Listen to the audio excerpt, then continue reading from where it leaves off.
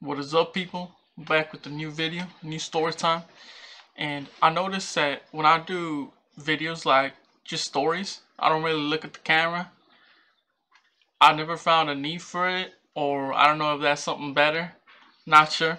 So this story time is called My Cousin Eats Cereal. You know, cereal.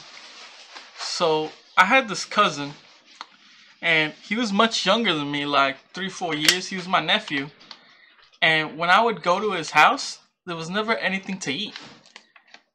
Maybe it was a negligent mother or something, like he probably didn't like market, or maybe no money, but he never had anything to eat, like not even drink. Like he drank faucet water, which is gross, it's nasty.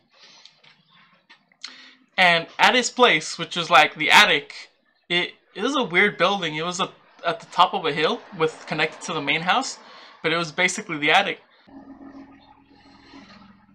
Hey again, people. I noticed that there's an engine roaring in the back. Nothing I can do about that. There's birds, there's cars. It doesn't matter, the show must go on. So at this attic, my cousin will have to do with whatever he got. I told him, why don't you eat at my grandma's house, which is the manager of the complex. And he said, I don't feel like doing that. He was probably nervous, but my grandma would have given him food instead of just being so skinny and not having food. Now that I think about it, as though it was kind of serious. Like he was real skinny, you know. He wasn't like anorexic, but he could use some calories, some food. And so we went there one day. We're playing video games, and he says, "You guys want some cereal?" And we said, like, okay. And he goes out to the side like a closet, and he pulls out his dog's food. His dog's name is Cleo, so he pulls out Cleo's food. You know, the croquets, like, I don't know what they're called, doggy pellets. And he grabs that, puts it in a bowl, and puts milk in it. And me and my brother thinking he's lost his rocker. What is he doing? And he starts eating it, like like just scoop after scoop, like. And me and my brother were shocked because we thought it was weird, but to him it wasn't weird. Like, I guess it was survival, like something serious. I guess it was survival, but me and my brother saw it as a joke, and he just kept eating it, finished it, just I'm getting the freaking gag, dude, just thinking about it.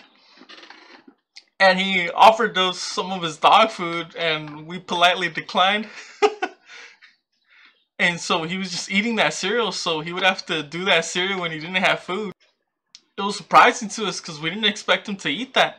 And later on, we asked him, we said, hey, isn't that food toxic? Like, I remember reading the label and it said, not suitable for humans. Like, it's not clean enough or safe enough to eat.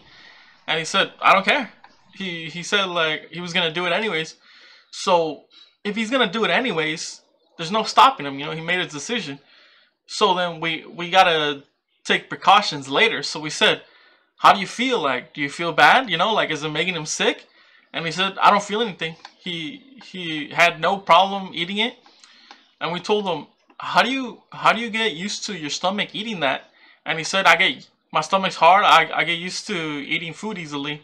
So that's what he would do to survive. And this was supposed to be a funny story time, but now that I think about it, it's kind of sad. But he's fine now. Like, you don't need to worry about him. Alright, I see you in the story time. I'm about to click. Don't eat that cereal, right, guys? You know what? It looked kind of good at the attic because it looked like Cocoa Puffs, but the smell, oh man, I cannot do that. I guess he could.